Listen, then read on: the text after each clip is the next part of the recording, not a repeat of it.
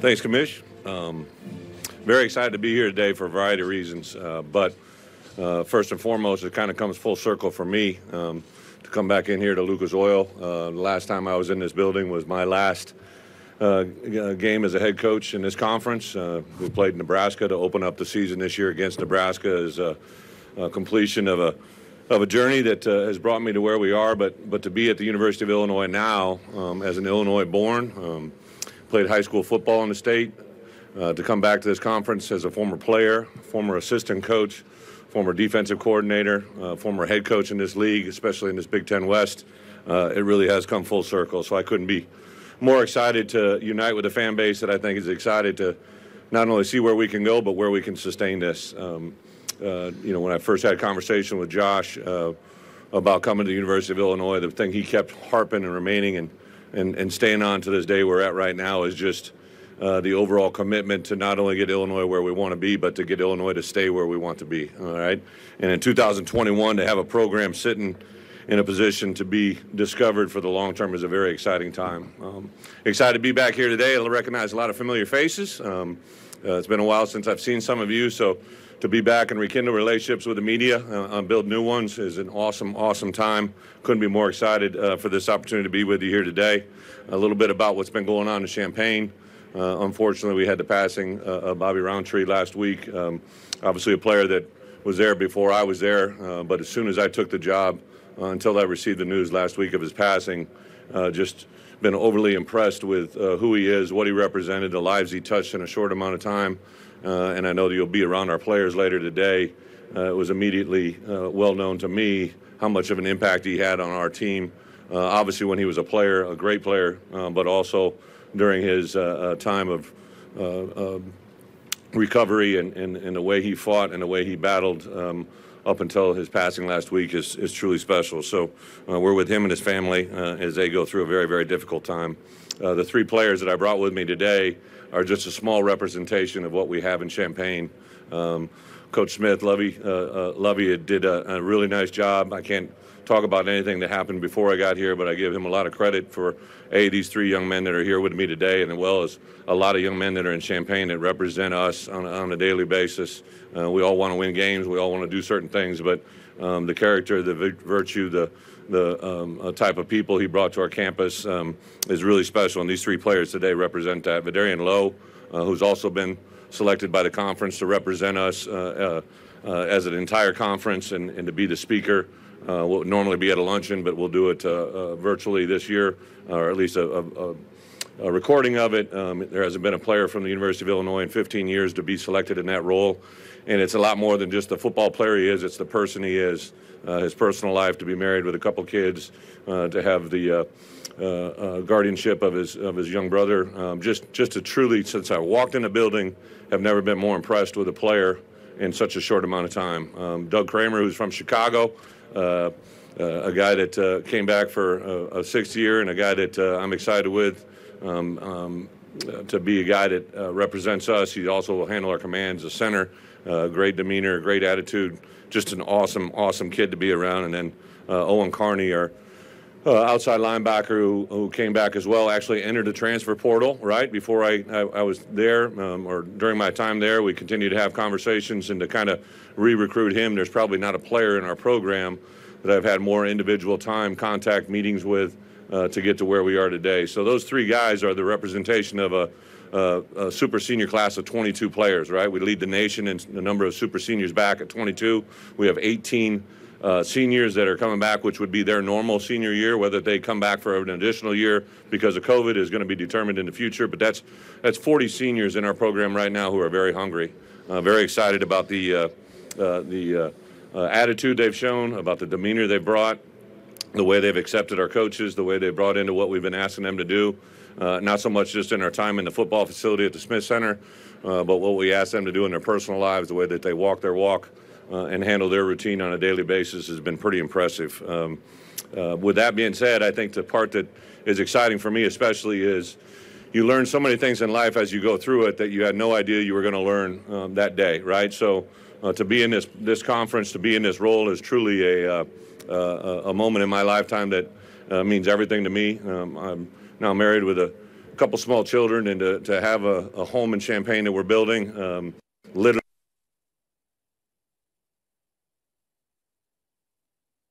To grow my family, to have our children be raised in Champaign is something I'm very, very excited about, and looking forward to building something there that lasts forever. So we open up the open up the college football season. What a great opportunity. It was going to be in Ireland. Of course, everybody wanted to go to Ireland, especially our kicker, James McCourt, one of our dynamic duo of kickers. We call the lads. One's from Australia and one's from Ireland. We were going to kick off the football season over there, but because of COVID, that got canceled, and bring it full circle back into Champaign to have it kick off against Nebraska, a team that we have great respect for. We've known Scott for a long time, a team that brought a national championship to the Big Ten when they came into it, and now the opportunity to open up the college football season at noon, literally as the first college football kickoff of the year, is truly an exceptional opportunity. So with that, open it up for some questions, and look to be enlightened. Thank you, Coach. And just a reminder for everybody, we have a very wide footprint. So I ask you to please raise your hand up nice and high. Keep it up. And when you ask your question, if you can stand, please stand. We're going to go to the far right, hand up all the way on the end, Coach. Okay. Paul M. Banks, thesportsbank.net. So much is made in this conference of the ground and pound, running game, power game. Obviously, the two schools in the conference that you've been affiliated with in the past. But how do you assess the offensive skill position guys, the finesse game? When you look at what Illinois has at wide receiver and DB, like, where do you see kind of the strengths and weaknesses there? Absolutely. Very excited. Walking into a situation like you did during transition, you really don't know what. I'd been out of college football for 3 years. As soon as Josh called, I began to research the roster, identify players, offense, defense, special teams. Really, I think one of the moments that I really go back to is that first opportunity to watch the team play at Penn State, the last game of the year. And then to come back and meet with the team the next year, I offered an opportunity for everybody in that room to come back. I didn't look at a stitch of film. I didn't care if they were a great player or a player that was last on the depth chart. I wanted them to know that I was the newest family member in that room.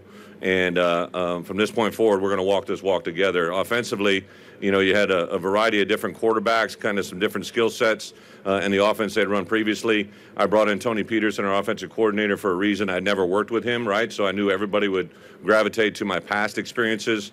What we've really tried to concentrate on is building the Illinois offense. And since I've taken over, there's been some transition, obviously in the quarterback room with BP, Brandon Peters getting the majority of the workload during the spring with Isaiah Williams. Isaiah switched to wide receiver after the conclusion of spring ball. It's been a great asset for us. Not only is he a good football player, I think he's an exceptional person, great leadership qualities. He's lightning in a bottle, just very, very active, natural receiver. So I think just that simple transition right there made us better at the wide receiver position by transition from the quarterback. Also added a grad transfer, or a transfer from Rutgers with Art Sikowski, who's been a player in this conference already, a guy that we're excited to be part of the program, Matt Robinson. So quarterbacks, feel really good about 4 or 5 of our running backs that I'm excited to see. We have 15 practices with them in the spring, but this type of offense that we're running and the variety that we can bring, I think they'll fit into that well. Have a couple tight ends that I feel are very, very good Big Ten type players that could transition to possibly something later in their life in the NFL. I've been blessed with 2 edge tackles in Vidarian Lowe and Palcho that have started, I believe, over 30 games each apiece and many more. And to have 2 guys like that with Doug Kramer in the middle and a couple guys fighting it out at the guard position, I'm really excited where our offense is. We'll go to the back at 1 o'clock, Coach. Hi, Coach. Chris Solari from the Detroit Free Press. As a defensive coach, with the limiting of contact practices and fully padded practices, particularly when you're starting a new program and taking over a new program, how does that work, and how do you feel that those changes are for safety versus the quality of football that is put on the field? Great question, Bruce. So first, anything that involves player safety as a coach, I couldn't be more excited for, right? Anything that allows us, I grew up playing in this league, obviously coached in it for a long time, and I think the evolution that we've naturally taken as coaches, as a college football world with the NCAA, with the backing of our doctors and the medical people, have made us better as coaches, right? Like I can sit here take a stance, or it doesn't do any good, right? I always say, and I talk to Josh on a daily basis, just tell me the rules and let me play, right? Just give me the rules and we can make an adjustment. I think one of the things the last 3 years being in the NFL, because of the NFLPA, they really take a proactive approach to player safety because guys are making livelihoods off of being able to play, correct? So it really enlightened my eyes about the way to practice efficiently from things like tackling, pass rush, one-on-ones, different things that maybe were higher risk to player safety, and then also the ability to practice efficiently without full pads, right? To not actually have to go out there and take people to the ground, to learn how to play on your feet. One of the things that jumped out to me when I used to visit NFL teams as a college coach is how much the players and the coaches demand players to play on their feet. The game is played while you're playing on your feet, right? So to get players to understand that and preach it, I'm sure if you ask our three guys here today how many times I talk about staying up, it's just overwhelmingly positive. So I think where we're at as an organization is where we're at, and to accept it and move forward. We have 9 padded practices. The way I structured our first 4 weeks before we played Nebraska was actually difficult to even get that 9th padded practice in the way I wanted to do it. So I think it's more than enough if you're doing things the correct way. We have time for 2 more. We'll go on the left, 4th row, and then we'll end over here. Hi, Coach. Alec Bussey, Rivals.com. I wanted to ask you, you mentioned last time you were in this building was after you won a Big Ten championship. You had a lot of success in this conference. What kind of details go into you having that same success at Illinois as you did at your previous institution? Alec, great question. I think it's a combination of I stand here now as a 51-year-old head coach versus the 36-year-old head coach I was 15 years ago, right? I've learned things through success, but I've also learned things through failure. And to be aware and cognizant of that, and be very diligent in our daily approach about how we maximize our strengths, minimize our weaknesses. But first, you have to partnership with the right people, right? At my previous institutions, I was with some great people that made those opportunities be special. And now to walk hand in hand with Josh, a guy that played here at the University of Illinois, had a degree from here, and now leads our entire athletic department. That's critical, right? To have a partnership with the people that are going to support you.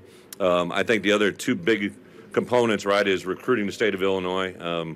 Recruiting, anytime I've seen a great organization, right, both in football and in life, right, or in marriages or in business platforms, you have to represent and understand the environment you're in, right? And for us to be successful at Illinois, we need to be supported by the people that make Illinois possible. So fans, alumni, donors, administration, General University, all those things are very, very important to make Illinois be great for a long time. And we'll end in the middle on your right. Hi, Coach. This is Leah with the Cedar Rapids Gazette. I was just wondering what your approach is to in-state recruiting and how you're hoping to kind of reclaim the state, especially since you compete with Iowa a lot and you have a Tiger Hawk tattoo. Yeah. I got a Tiger Hawk tattoo when I was 19. It was a great idea then, not so much now. But I think it's important to realize that is a big part of where I am today, right? I always tell our players, we all come from different parts of the country. We all come from different homes, different backgrounds, different religions, different communities. The first is to know that you're here because of that, right? That made you who you are today. For us to be successful at Illinois, I have to recruit into state, but we also, the states that border us, right? So, they come into our state so we can go into theirs as well. So we'll cross the border and go out and recruit because a lot of times those similarities are very, very, very real than people think, right? Like a kid that grows up in downstate Illinois is very similar to a kid that grows up in the middle of Iowa, the kid that grows up in the middle of Wisconsin, the kid that grows up in the middle of Ohio. All those things transcend to what we think we can bring here, right? So it's an exciting time. Recruiting is something that people. I remember when I left the University of Iowa, went to Kansas State, and was involved in recruiting battles. That's when things get very personal, right? It's easy on Saturdays. Saturdays, you're just 11 guys competing on the field at a time. But recruiting is personal if you're doing it the right way. And to be able to have a foothold and to continue to build that with our in-state players, but also branch it out and find Illinois-type players in other states, that's what it's all about. Coach, thank you. Have a great season. ILL.